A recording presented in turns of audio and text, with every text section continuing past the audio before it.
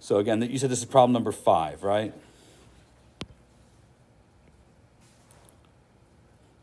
So it's pretty clear from the problem that we're putting the heavier box on the ramp, and the lighter box we're hanging off the side of the ramp.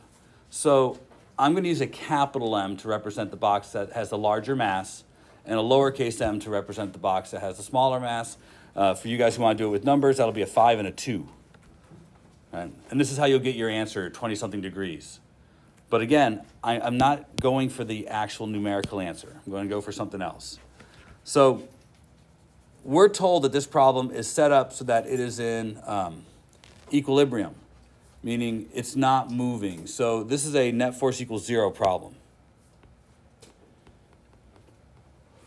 And once we know that, that kind of simplifies our work. Now, I want to be, if you're taking notes, then understand that it doesn't have to be at rest for this to be true. If I said it was sliding at constant speed, it would still be true. And there's some key words here, too, that you should pay very close attention to. They say it's a smooth surface. That's code for frictionless. On the test, though, don't assume. Meaning, if they don't say it's smooth or don't give an indication, they might be dealing with friction, and you might have to add that to your problem. Friction on a ramp is a tough problem, and we haven't done very much like that. I'm trying to get you guys to be able to handle the stuff we're having now. Friction on a ramp is tough because the direction tends to be somewhat obscure for folks. So we need to be careful about how you deal with friction. But this one, I take that away. You still have to do all of the force things, but now you have to do it for 2 different objects. So I'll start with this object. It's experiencing 2 forces, weight downwards and tension upwards. They're balanced. So although direction doesn't really matter because they're balanced, I still think it best for you to get into the habit of picking common directions for positive. You guys okay back there? Did we lose something? Oh, sorry. Is everything all cool now? You have it back now? Excellent. So by picking a common direction for positive, I'm choosing downwards is positive here. When I walked around and helped students, look, there's like 3 levels of students. There's students who have no idea what to do. The things I'm saying right now, you're just copying down. You guys are in trouble. You need more work. You need more practice. Book's full of it. There's people who have lots of pieces of it, but don't know the order to put it in. For you, you'll benefit from this. Okay? Add the direction clearly at the very beginning of the problem. Put arrows to tell you what direction is positive, but don't arbitrarily do it. Pick something that you use that's the same for both. That's where almost everybody got into trouble yesterday, who was able to create equation and go, they don't cancel out. They only cancel out if you do this, and you need them to. So this is going to be mg minus t, but in this case it equals 0. So anytime we can work a 0 in, that helps. Now the box on the ramp is experiencing 3 forces as well. Weight downwards, normal force perpendicular to the ramp, and tension. Now you have to decide on a coordinate system and break the off-axis component up, the off-axis force into components. So all the things we've already done have to be done again. So I'm looking at something like that for your coordinate system. And I know you hate me saying this, but I'm kind of done doing all the trig. It's a ramp, so this is mg sine theta. I'm no longer going to do the trig unless you specifically ask me to do so. And this one's going to be mg cosine theta. Now in this problem, the mg cosine theta doesn't play a role at all. But had there been friction, it would have. The net force is still 0. So since the net force is 0, tension is in the positive direction, minus mg sine theta. In the negative direction, that equals 0. Now this problem was about finding the angle at which this system would be at rest. So I still see two relationships, one that has the angle in it. So if I'm trying to solve for the angle, I probably need to do something with it. I'm pretty sure I can eliminate tension between these two. Now, although you may not see where to go without the numbers, in this problem, the numbers are the capital M and the lowercase m. Those are the numbers. That's what they gave us. The 5 kilogram block is capital M. The 2 kilogram block is lowercase m. And we're trying to get a relationship that has to do with the angle. What you want to get rid of is the tension. We don't know what the tension is. So I'll add those two equations up. And just to make sure that you are spending adequate and sufficient time, I'm going to do it the way I've been doing the other problems to show you that you can just stack these two equations, and when you add them together, the tensions cancel out. And we'll get mg minus mg sine theta. That equals 0. Yep. Unlike the test or quiz, where we have to show the stack. But I want to be really careful. Don't shortchange yourself. You know, if the AP graders need to see a clear line of reasoning. So do something to let them know what you're doing. Does that make sense? Okay. Now from here, we're trying to get theta by itself. So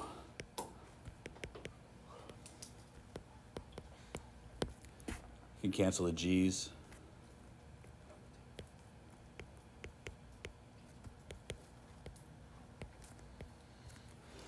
Now, this is the answer to most of that problem. You can decide almost everything right there. First, if you go from having the 5 kilogram mass to the 3 kilogram mass, you can tell right away the angle has to increase. And that's just having to do with this fraction. To know that, you have to understand how sine changes when the angle changes. Sine gets bigger when the angle gets bigger. Now, you guys understand that this is what your test will look like. It's not going to have 5 kilograms and 3 kilograms. It's going to say there's a block on the table and a block hanging off the table. And then you're going to have to develop a relationship. And then you're going to be asked questions about the relationship. So you need to be able to point to this and say, well, I have that the sine of the angle equals this ratio. So knowing that sine gets bigger when the angle gets bigger is something you'll have to say. You can't assume the grader will know that or will give you the credit for that. Because cosine doesn't get bigger when the angle gets bigger. Cosine gets smaller when the angle gets bigger. They want to know if you know that sine gets bigger when the angle gets bigger. And then you're setting it equal to a fraction. If the top part of that fraction gets bigger, then the fraction gets bigger. They want to know that too. But they also want to know something else that's important here. There is no angle that will work if this fraction is greater than the number 1. Which is why you can't hang the 5 kilogram mass off the edge and put any of the smaller blocks on the ramp. There's no angle where that will work, because that will produce a fraction that's greater than 1, and there is no sign of an angle that is greater than 1. That's the kind of stuff they expect you to know. And that's the kind of stuff you're supposed to come to this class with. Now, if you don't have that in your knowledge, I've just told you, those are the things they're looking for. They want you to know how sine works as a function, and how you can apply it to a generic response like this. So all of those things are things you should probably put down if you were not familiar with it. First, that sine gets greater when the angle gets greater. That the sine of an angle can never be a value greater than 1. Those are things that will help you answer these questions. And are ways to answer the generic questions that come up about the system. Something else I would point out here too. Oftentimes, they will produce an equation for you and ask you about parameters of that equation. You need to be able to discuss how a function changes when one of the parameters changes. So if capital M gets bigger, what does that do to the angle? That makes the angle smaller. They would want to know that you can figure that out from looking at the relationship. All right, that was question number 5. Question number 1 is a modified Atwood machine. Without friction, I believe. and it had a box on the table and a box hanging off the table, and you were changing one of the masses. I think it's the one on the table, but you were not changing the one off the table. Again, I'm just going to do it just like this, same way. You can plug in numbers if you want. I don't see any reason to. Well, that's here.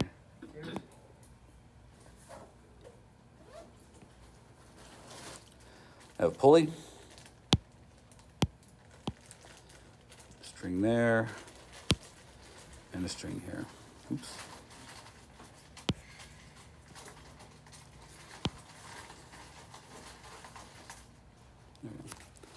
All right, so there's no friction in this problem. I'm going to make this the positive direction.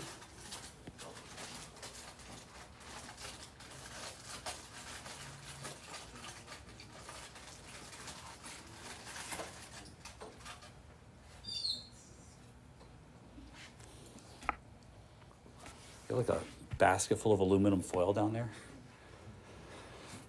So the setup of this problem is very similar to what we just did, except without the angle. So I'm going to have mg downwards here, tension upwards, and I'm going to specifically draw the tension less than the weight because we know the system's going to accelerate. For the one that's on the platform, tension this way, and you should try and be intentional to make this length arrow the same as that length arrow. I'm not sure I did a good job, but you should do a better job.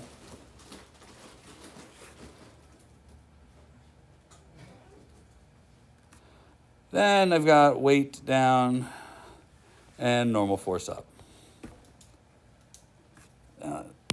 We've done this problem several times in the notes, but we haven't done it quite like this. This side is going to be tension equals mg, and this side is going to be capital Mg minus tension equals capital Ma. Now, this problem was an AP question a couple years ago.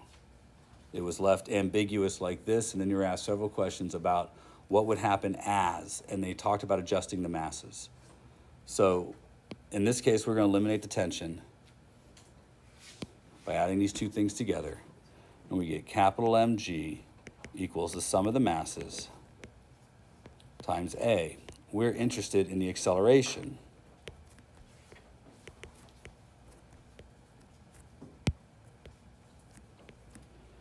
This is the answer. And they're keeping this value constant. We're leaving that hanging, and it's the same mass for every trial. But you're changing this mass.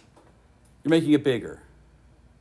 So there are some things here that I think are not obvious that you should be able to speak to. Like what happens as the mass on the table gets really small? Now, very few of you probably notice this. But as the mass on the table gets really small, that means this one here is getting closer and closer to 0. That means the system will accelerate close to g because there's nothing on the table that has inertia, so the mass that's hung just falls straight down. But the other side of this is also true. This thing never has an acceleration of 0. Regardless of how big the mass in the denominator is, there'll always be some amount of acceleration because this will never be a fraction that equals 0. Those are limits you should be looking at. That's the way the questions are going to be asked. What happens when the mass on the table is really small compared to what happens when the mass on the table is really big? Then they ask you to come up with a relationship about it. Then they ask questions about the relationship. Those are things you should be prepared to do. Now, if you want to just plug the numbers in, you should. Right? This one stays the same. This one's always going to be whatever, I don't know, 10. And then you start adding whatever those masses are, 1, 5, 10, and 20. But again, this is what the answer looks like. That was question number 1. Yeah? Can you do number 7? 3 blocks of mass M, 2 M and 3 M are in a row on a frictionless table. You apply force F horizontally on the blocks of mass M, and the system accelerates. Find the forces between the blocks in terms of M, F, and any fundamental constants. Okay. After this force change, you apply the force to the other side.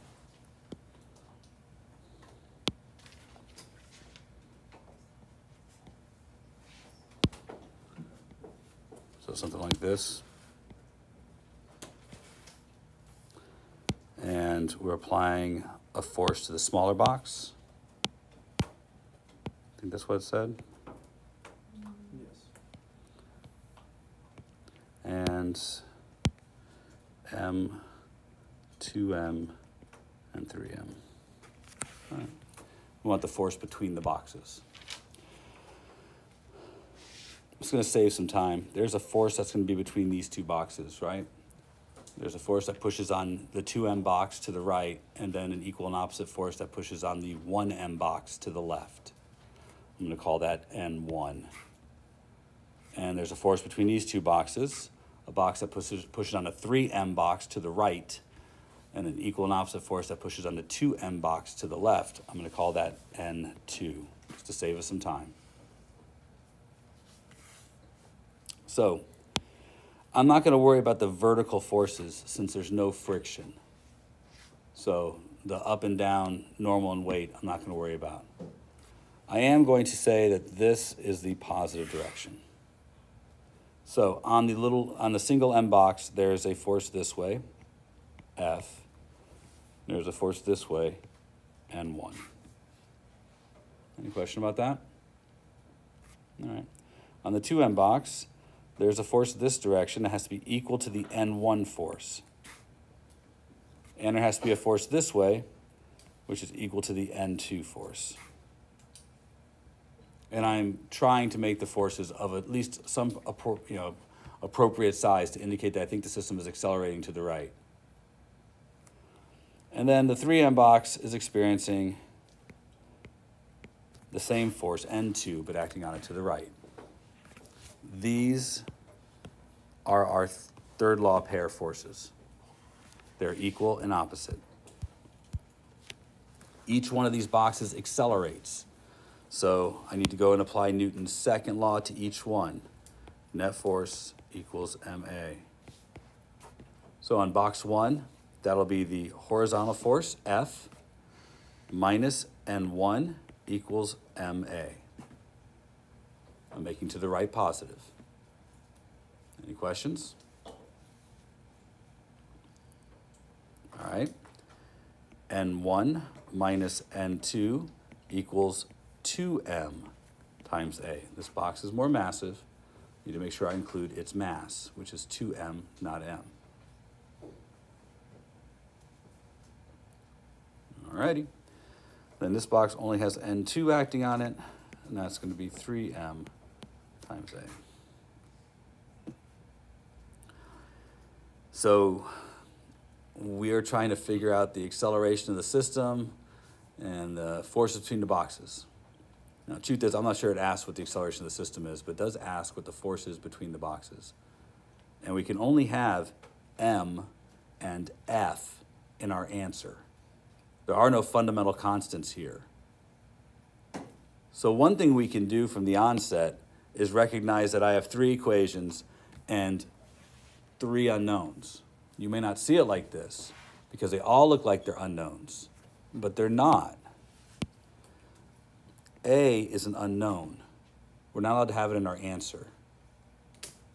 N1 is an unknown. We're asked to solve for it. So N2 is also an unknown. We are asked to solve for it. Those are your unknowns. So you have to find a way to eliminate things that are not allowed in your answer. I find the best way to do this is to find the acceleration. I think it's the most straightforward way to do it, instead of trying to eliminate acceleration. Because we can do it by adding these equations together. I've tried to show you that if you do this right, when you add the equations together, the internal forces will cancel out and will give you something from which you can work. If I add all 3 of these equations together, I'll have N1 and N1, one positive, one negative, they'll cancel out. And I'll have N2 and N2, one positive and one negative. They will cancel out. The left side of this all becomes just F. Because I have negative N1 plus N1, those cancel out. And negative N2 plus N2, those cancel out. The right side of this, M plus 2M plus 3M.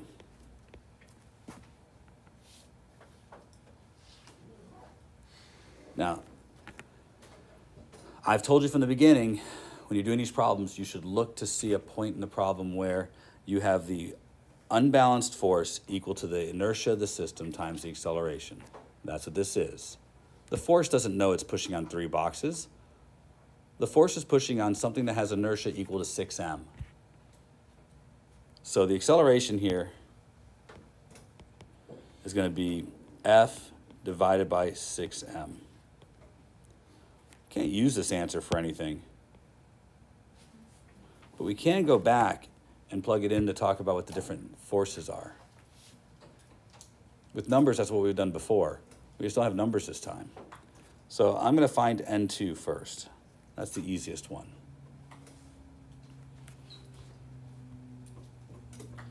So N2 equals 3m times, and for the acceleration, I'm going to put F divided by 6m. Look, I know for a lot of you, this is like just a bunch of letters. It might not look like it means very much. But if done correctly, you should be able to see a bit of a pattern here. Do you notice that the m's cancel out? So I have one in the numerator and one in the denominator. This gives me 1/2 F. Now, this tells you something important, that regardless of how hard you push on the first box, N2 is going to be half of that force. So that's going to be the force between these two boxes, 1/2 of the applied force. Now, if you want to find N1, you need to find a place to put it. I'm going to choose this one. It doesn't really matter. One of these is not easier to use than the other. I'm using this one because I can put the acceleration there, and I don't have to count on having gotten N2 correct to get the correct answer there. So that's why I'll put it there.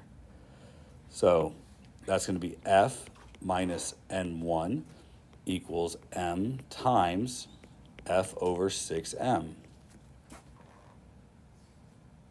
Do you notice that the mass cancels again? So I can cancel out the m's, and this is 1/6 F. This side is still F minus N1. I'm solving for N1. So I'm going to move N1 to this side of the equation and move 1/6 F to that side of the equation.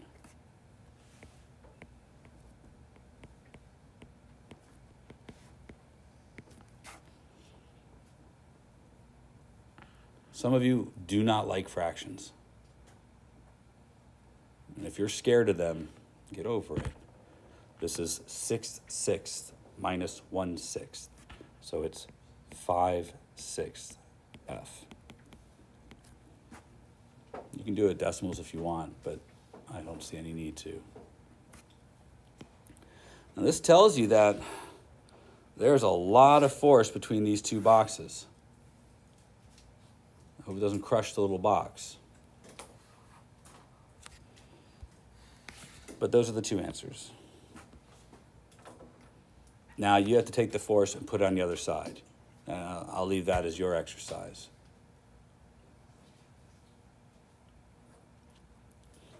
All right.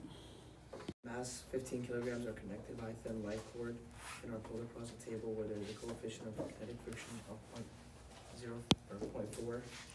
If the blocks are pulled so that they slide at a constant velocity, what is the tension and all this thing? All right. It's more or less the same problem we just did, just with some friction instead. And they're not connected, are they like touch? That's not what the problem says.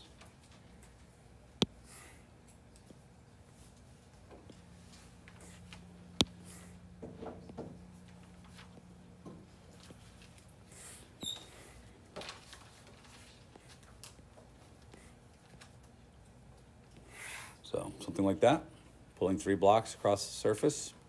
They're all the same size block, so all 15 kilograms.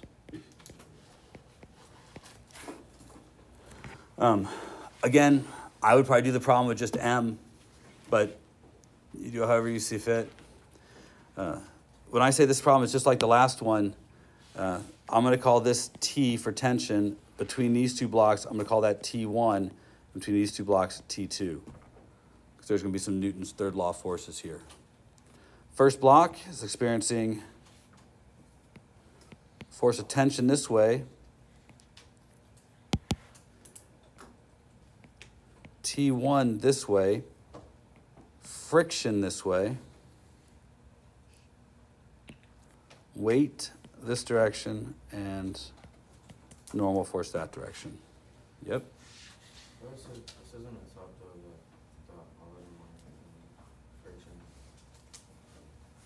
They're all experiencing friction, right?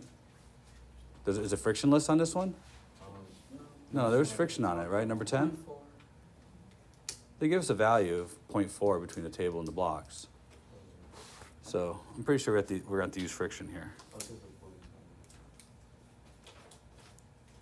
But I still think these are the forces that are acting in this system. Am I good to keep going? Did I answer your question? Yeah. All right. The next block is going to experience T1 this way, T2 this way, and friction this way. And the last box is going to experience T2 this way and friction this way. The blocks are pulled at a constant velocity. Net force equals 0. Yep. How are you like deciding whether or not to put the normal force in the weight? I'm going to put the normal force and the weight in for all of them. They're all the same though. The boxes are all the same mass. So like if they asked us to make the free body, we would have to add. You have to have them all. If we're doing like our own work, we wouldn't have to include it. If it's not being checked for credit, I wouldn't worry about it. I'd do whatever makes it work for you. Now, there's not a lot of shortcuts here, but there is at least one. Friction equals mu times the normal force. For all of these boxes, they all have the same mass. They all have the same mass. So in the y direction, for all of these boxes, the net force is 0, and normal equals mg. All the boxes are the same mass, so all the boxes experience the same normal force from the table. And friction is connected to normal force, so all the boxes are experiencing the same frictional force. That's only true because the boxes have the same coefficient and the same mass. If there's something else, if there's different coefficients or different masses, you wouldn't be able to make this simplification, but they're all going to have the same friction because they all have the same normal force and coefficient of friction in this problem. So that at least makes the F's pretty easy. But I still have to do the rest of the work. It's still tension minus T1 minus friction equals 0. That has to be true for the first block. I'm just looking in the X direction. Then I have, for the next block, T1 minus T2 minus friction equals 0.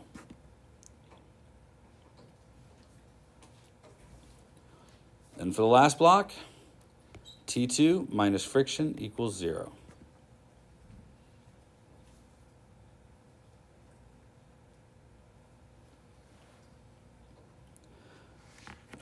We're allowed to have, we're supposed to find the tensions, the T1s, the T's, and all that. I can have mu in my answer, I can have M in my answer, I can have G in my answer, or I can just put the numbers in, because they gave us that they're all 15, coefficient of friction is 0.4, G is 10.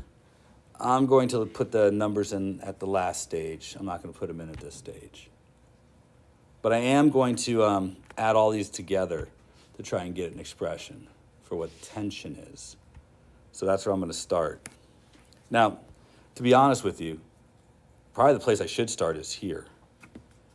That would probably be easiest. The system's not accelerating. And the other problems, the system was accelerating.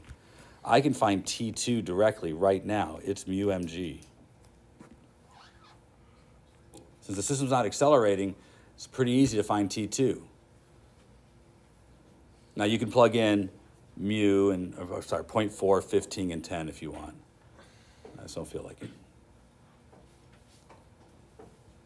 Since I know T2, then that makes T1 pretty easy to find. T1 minus T2, which is mu mg, minus friction, which is also mu mg, equals 0. That has to be true too, which means T1 equals 2 mu mg. Right, it did say the system wasn't accelerating, right? Well, now I have T1, so I can figure out what the tension is on the first block. T minus T1, which is 2 mu mg, minus friction, which is mu mg, equals 0. So T equals 3 mu mg. Those are your answers. Yes, plug in 0.4 and 15 and all that.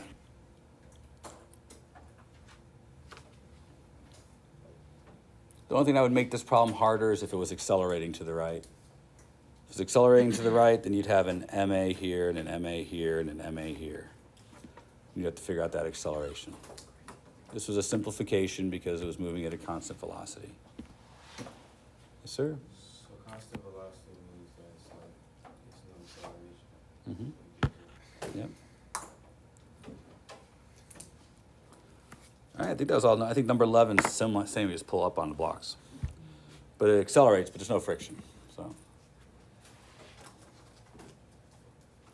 anything else?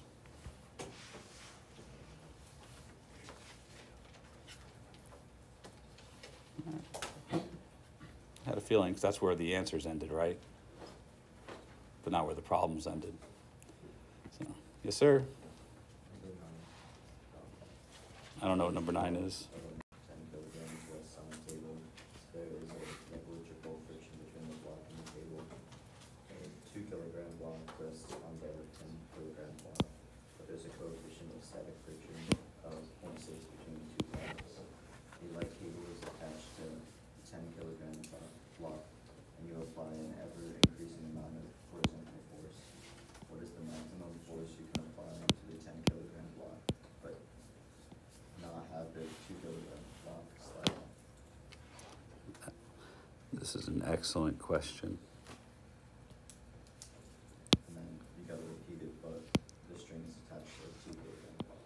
Yeah, I probably won't repeat it. I think once you've seen it this way, although it is a different question, repeating it. You guys ought to do something for homework tonight. You said, I didn't come by and check your work. Just keep in mind, this problem is tough. If you're not really paying attention, it's impossible. Consider this. It's static friction. That's your condition. Now, this problem might look really challenging. It's not as hard as you might think, for one simple reason. This box is only experiencing one force that's causing it to accelerate. And I don't know if you guys have picked up on it, but that box is experiencing only 3 forces. It's experiencing a downward force, mg, an upward force, n, and a frictional force this way. The static frictional force is that direction. That's what's accelerating that box. If you didn't pick up on that, you will not be able to solve this problem. But the bigger box is trying to slide out from underneath the top box. So you have to imagine that bigger box is sliding past it. It's pulling on the top box. If there was no friction, this box would just sit in place. And when the big box was out of the way, it would just fall to the ground.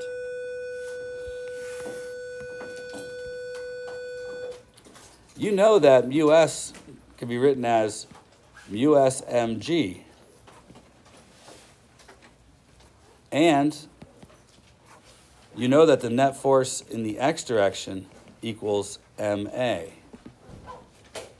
You can find the acceleration of the system before you do the problem, because this is equal to ma. If you do this substitution so that you're subbing into the inequality, you know the maximum acceleration of the system. That's how you figure out what's the largest force you can apply to the bottom box. It can't accelerate more than this. 2M and 3M are in a row on a frictionless table. You apply. So those are our 3 boxes, and they are mass M, 2M, and 3M.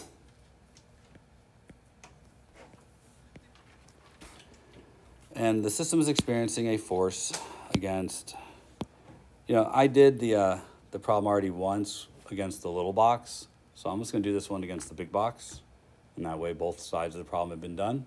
It's the exact same problem, so it's really not a huge change. So we'll say the force is from this side, and it is a value F. And my understanding is it's on a frictionless surface, so no friction is present. We want to figure out the force between the boxes. Do we know the do we have to figure out the acceleration too? Can't remember. Doesn't matter really. It just says find the forces between the blocks in terms of M. All right. So I'm going to name this force N2 and this force N1, because those are the same names I used when I did the problem the other way earlier. That way, if you're referencing both problems, I'm being consistent. And I'm saying N1 and N2. N1 is the force on block M from 2M. And N2 is the force on the block 2M from 3M. In reverse, N2 is also the force on box 3M from 2M. And N1 is also the force on box 2M from just M. So those are the 2 forces that are acting between the system. Sorry, between the boxes.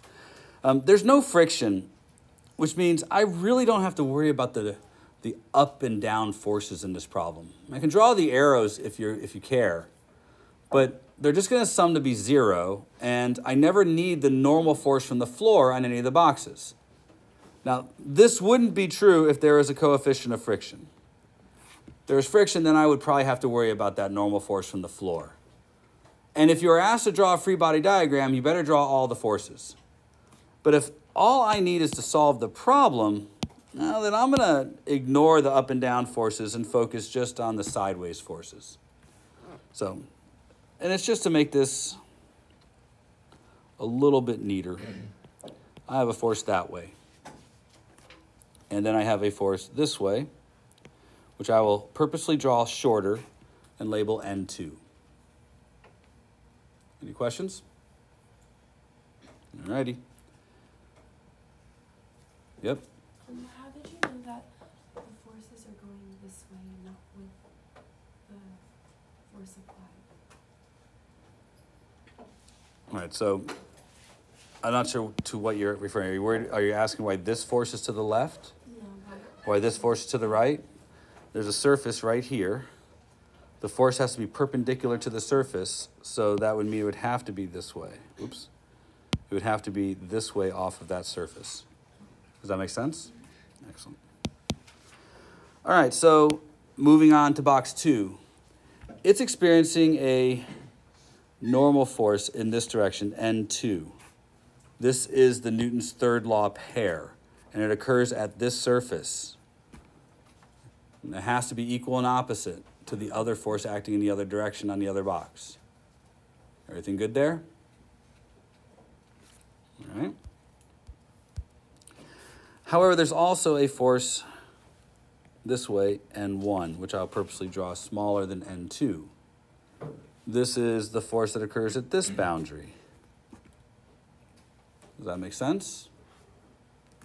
All righty. And finally, the wee little box is experiencing just N1. All right, so those are the boxes. And I'm going to assume the whole system is accelerating in this direction, so I'm going to make this the positive direction. Bless you. So, have I deviated yet from any of the steps I've given you guys? No. Okay, I'm trying to be careful and deliberate. And now I'm going to say this is a net force equals MA problem. The system is accelerating. I'm going to apply that to each of the boxes. Let's go to box number 3M and start there.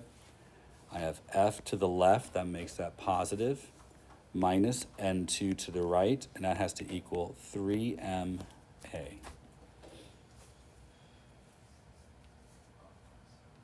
Any question there? Don't forget, it's 3M. That's how massive the box is.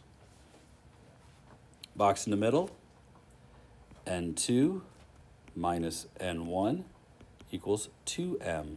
Any questions? All right.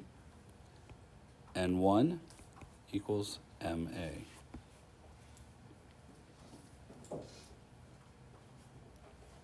I've got no numbers.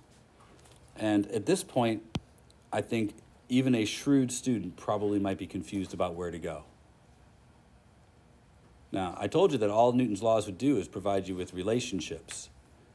In this case, one relationship for every object with mass. So we have 3 relationships. You're asked to figure out what N1 and N2 is. And you can't have any of the other N's in their answer. So I can't solve this and say this is the answer for N1. I don't know what the acceleration is. I'm not allowed to have acceleration in my answer. I can't solve this for N2 because I'll still have acceleration in my answer. And I can't solve this for either because I'll have the other one in the answer. So although I've reached a point where I've done everything correct, none of these are the answer. Truthfully, I have 3 unknowns. N1 is an unknown. Oops, I wonder why I did the wrong one. N1 is an unknown. Oh, Mr. Shelton. N2 is an unknown. N1 is an unknown. And acceleration is an unknown. 3 equations, 3 unknowns. The only way you're going to be able to solve this is to eliminate the unknowns to leave you with what you're allowed to have in your answer. Believe it or not, probably the best way to go is to find the acceleration. If I find the acceleration, I can find N1 here by plugging the acceleration in here. And if I find the acceleration, I can plug it in here to find out what N2 is. Yeah? How come the force is an unknown? I'm allowed to have it in my answer. So it was given to us. And I know why you're asking that, and just like M. M feels like an unknown as well, but I'm allowed to have it in my answer. So part of the reason I stopped and talked about the difference between an unknown and a known is that they really gave us that it's a 100 Newton force acting on a box of 5 kilograms, 10 kilograms, and 15 kilograms. But that's really what they gave us. They just didn't use numbers for that. So it's an F force acting on box M, 2M, and 3M. But it could have been those numbers too. Those were the givens in the problem. We had to come up with things to use for N1 and N2. And we were told it accelerated, but we're not allowed to have the acceleration in our answer. It's not obvious, but this is how you figure out what you can treat as an unknown and what you can treat as something that is given to you. I'm going to treat the problem the exact same way I've treated all the other ones. I'm going to stack these 3 equations and add them together. If I've been consistent, the internal forces will cancel out, and I'll be left with something that I can use to find the acceleration. So that's where I'm going to go from here. I'm going to take each of these, stack them together, and recognize that when I do this, I have a negative N2 and a positive N2. Those will cancel out when I sum. And I have a negative N1 and a positive N1. Those will cancel out when I sum. So when I do the sum on the left side, I just have F. When I do the sum on the right side, I have M plus 2M plus 3M times A. I factored out the A. This is purposeful. This is to demonstrate that if you do these problems in the correct manner, you will reach a point where you get net force equals mass of the system times A every time. You see this, you know you're doing the problem right. And you know you set the signs up to be correct. Now, this just gives me an expression for the acceleration. The acceleration is F over 6m. I don't need the acceleration. That wasn't something they asked me to find, but I have it now. But I could also use it. I could use it right here. If I plug in the acceleration here, I eliminate A as an unknown, and I have an answer that will just be in terms of F and m. That's what I was asked to do. So that's what I'm going to do.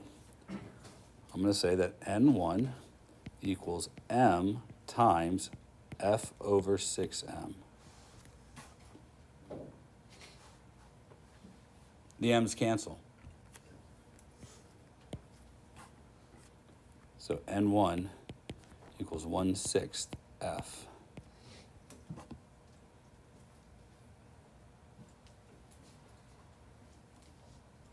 There's lots to look at here, but big banner thing, N1 has to be a force. Notice what I have over there is something that's in terms of force. It's 1/6 of the applied force. It also makes sense that N1 gets bigger if F gets bigger. All these things make sense. Maybe not sense to you, but it makes sense. I have to find N2. I would use this relationship.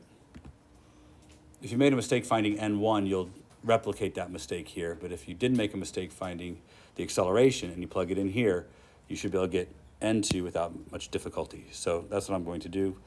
F minus N2 equals 3m times A, which is F divided by 6m. Do you notice again that the m's cancel? So I will cancel the m's. F minus N2 equals 1/2 F. I'm not scared of fractions. I'm going to move N2 to this side and 1/2 F to this side so I can combine like terms and isolate N2. So N2 will equal F minus 1/2 F.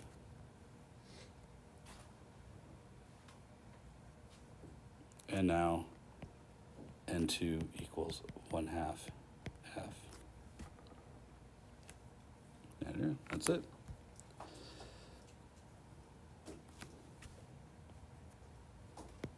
Those are your answers.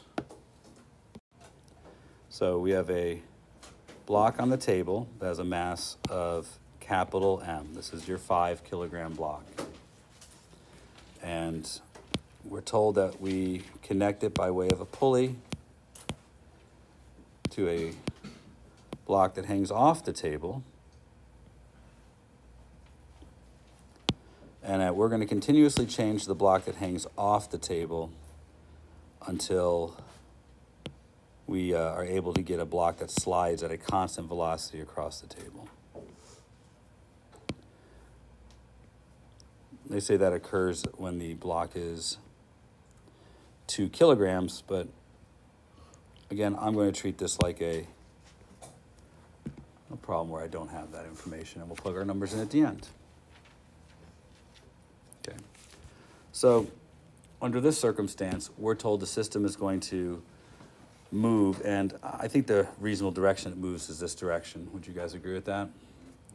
Yeah, so I'm going to call that the positive direction, even though there's no acceleration in part A. Right, they say the block moves at constant velocity after it's tapped. We know that that is giving us information to use later about friction. So we should probably keep that in mind. The block on the table is experiencing 4 forces. And in this case, they're all important forces, so I'm going to indicate all of them on my free body diagram. Those are the 4 forces experienced by the block on the table. Any question about that? Net force equals 0 because the block slides at a constant velocity in part A. So for all of those, I'll have T minus friction equals 0 and normal minus mg equals 0. Yeah, I applied Newton's laws correctly, I believe. I'm going to go to the block that's hanging. it's experiencing a downwards force, mg, and an upwards force, tension. And in this case, these two are also balanced, yep. If the downwards was positive, wouldn't it be mg minus normal? You're talking about this. Sorry, you're talking about this? Yeah, you wrote like n minus. I get it. Sure. Sure. That would probably be more correct. You understand it doesn't matter though, right? For this block, for what you're asking, if I put mg minus n, is that going to change the result here? It won't. Now it's not accelerating in that direction. But you're right. Technically, I should have had the negative here and the positive here. So you're correct. Now, if I'd made that mistake over here, I'd be in big trouble. You need to be consistent for direction for the problem. Yes? If it's sliding, why isn't it net force equals ma? Because it's not accelerating. The problem says sliding at constant velocity. So it's not accelerating. And look, you're not the only one making that mistake. I think a lot of people are. And I think you should really hammer that into your notes, folks. The word constant velocity is the thing you're looking for there. The conditions are not the same for all these problems, but that is something that is always going to be the same. Constant velocity means net force is 0. It doesn't have to be standing still. But you get used to this rut that if it's standing still, it's 0, and it's moving, it's not. That's not true. That's not the conditions, though, between the two types of friction, which you also have to be aware of and be paying attention to. Only in this one does the velocity have to be 0.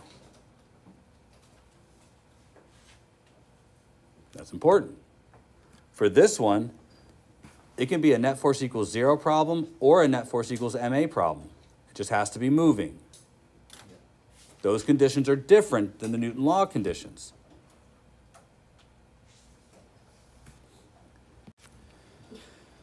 So,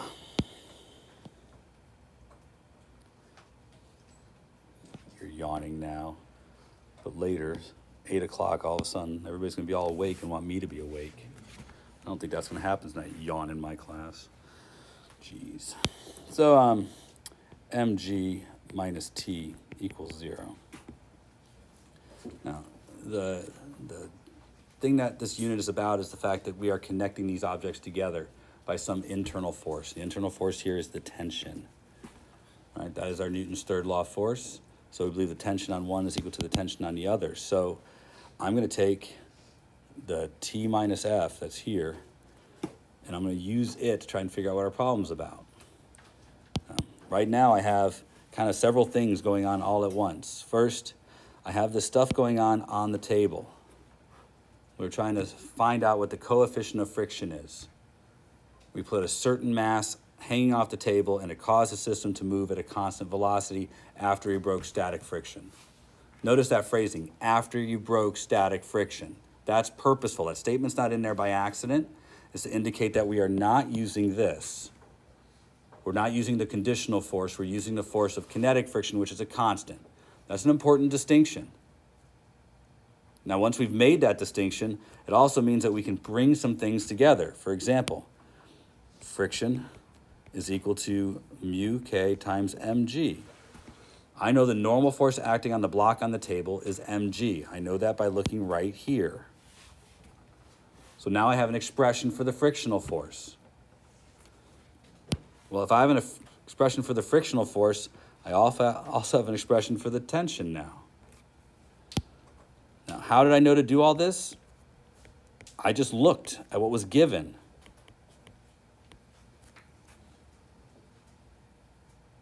When the net force was equal to 0 and it gave us friction, I looked closely at the frictional portion of the problem, finding a way to work in the coefficient of friction, which we're supposed to be looking for. And I know I haven't put a number in here. If you put numbers in here, you'd probably know which one is the unknown. But I know that this one is the unknown. But I also know that a few seconds before that, this was an unknown. I'm eliminating those, trying to work in the values that were given. Capital M was given, lowercase m was given, G was given. And I was told the conditions of the problem.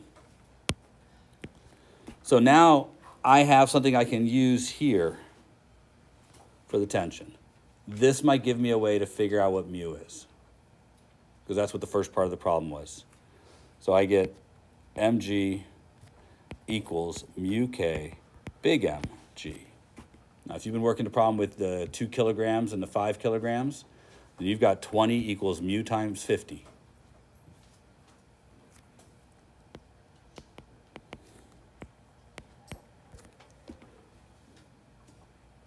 .4. If you plug in the numbers, you get 0.4. Questions to this point? All right. So I'm going to tuck that away. This is now a known quantity. This equals 0.4.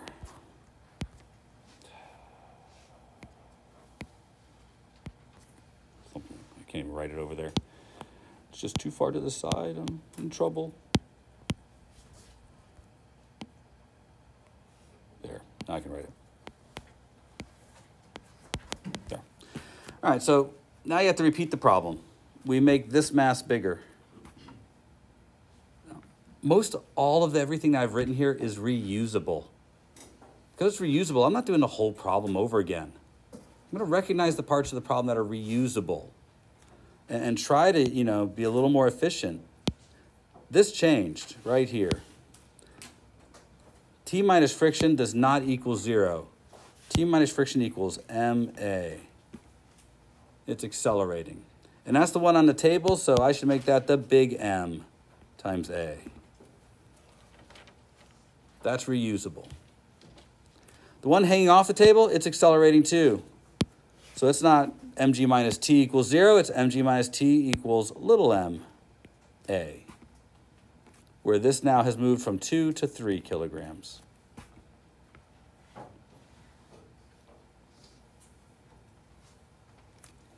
Now, those are some reusable parts.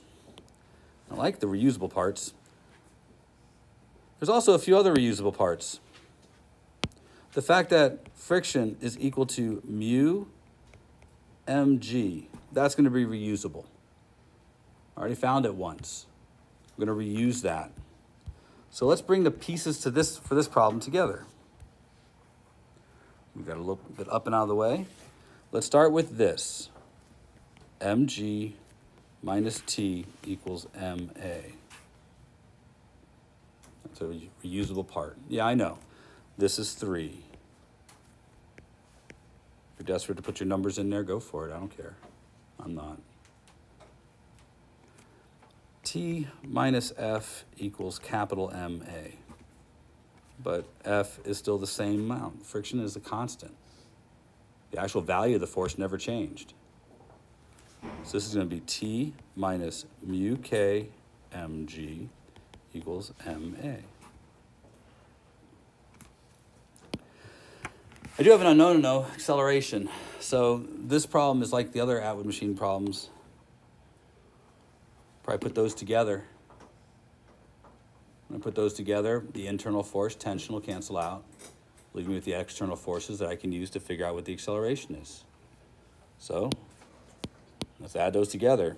Little mg minus mu k big M g equals little m plus big M times A.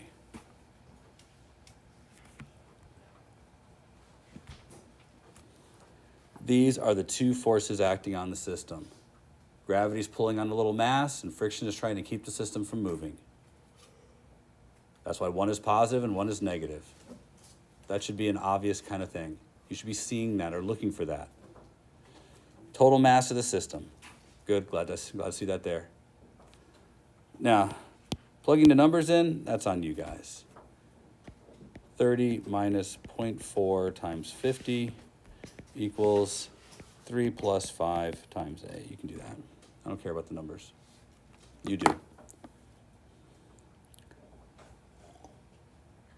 There you go, number 4. So let's start with the basics. I think this system's accelerating. Why? They say it in a problem. And I'm interested in something that's going to happen later. I'm not going to draw the floor in, or at least I'm not going to leave the floor in there. But eventually, we want to figure out when one of these hits the ground.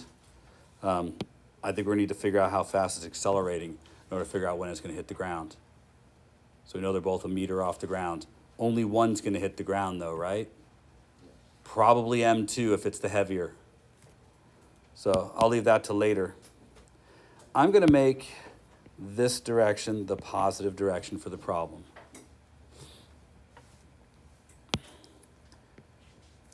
I'm saying to you that M2 is greater than M1, so I should expect the arrow for gravity for M2 to be greater than the arrow for gravity for M1. And M2 accelerates downwards, while M1 accelerates upwards.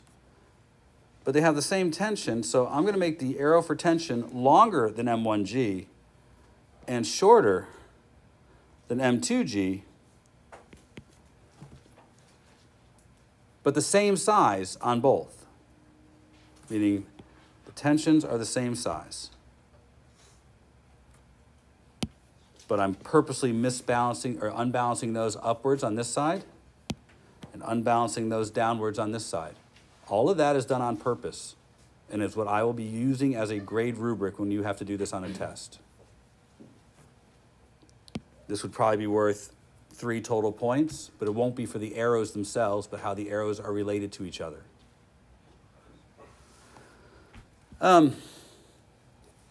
Net force equals MA. It's a second law problem.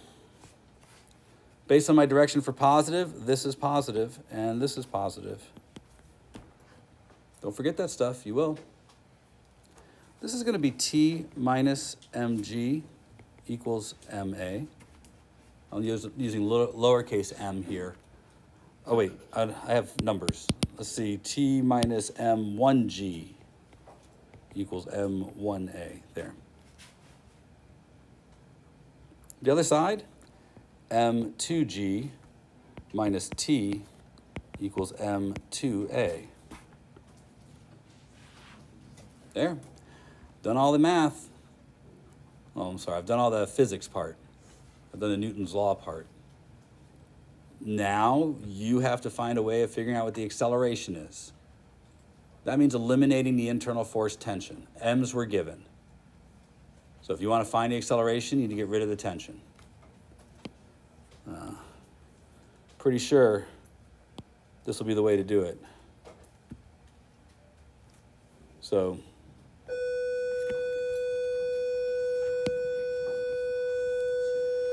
this will be m2g minus m1g equals m1 plus m2a.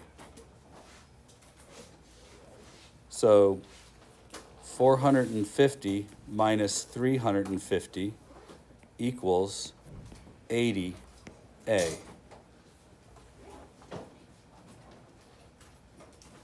Right? So A is 10/8, 4/5, 5 force, or 1.25 meters per second squared. Initial velocity was 0.